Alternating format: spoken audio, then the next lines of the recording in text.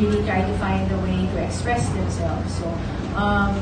as much as I would like to say kung ano yung parang, oh, ano kaya yung I look at the artist and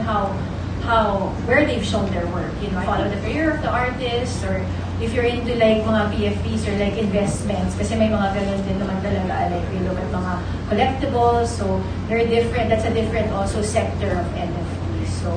I think that defining those enclaves, like, okay, for gaming, that's a different sector, you know, for fine art, you know, like someone who's from traditional art, like getting into blockchain, so creating new systems in their art. I think the way to view it is like, what is profitable for you, or what do you think has value for you, and what are you willing to take the risk, and how far will you take the risk to see if that will, you know, be something more of value.